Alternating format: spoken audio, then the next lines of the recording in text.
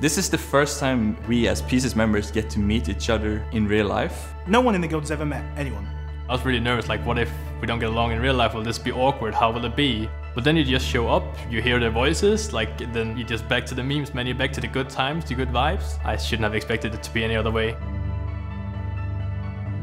The opportunity that Red Bull has given us, which is bringing all the raiders that we wanted into the same room, it just builds you as a team. We knew this would be a new environment for a lot of us, but we believe that this will be a very camaraderie building stuff for our guild.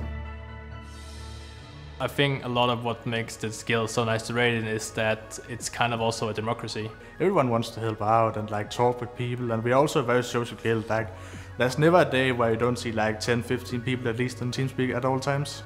You have people who are, the serious bunch. You have the people who are the humorous bunch. Dan is a really funny guy. He's like the meme machine in Pieces. Ulf is definitely our hawk. He might not know everything about, day-to-day life, but, when it comes to playing his warlock, he's probably the best there is. Renoir is the nicest guy I've ever met. Champs is kind of like the officer that's a bit, on the wild side.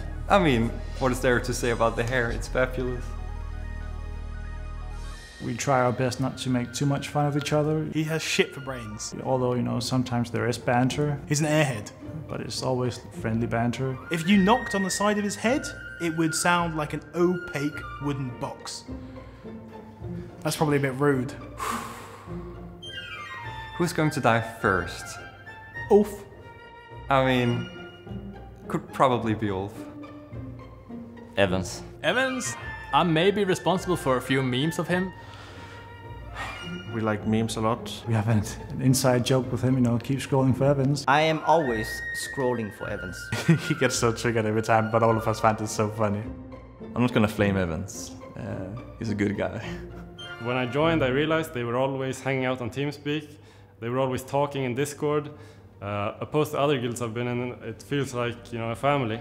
Getting a world first together in the same room, I don't know if that feeling could be described. We always had this thing in the back of our heads, what if we just went all in, man, we could compete with these guys, we could take it. And then we got a taste of it in Crucible, and now we're just everyone really wants this. I think the hype will carry it all. You're there with the person that you spent years playing with. And it's finally time to meet up and do this.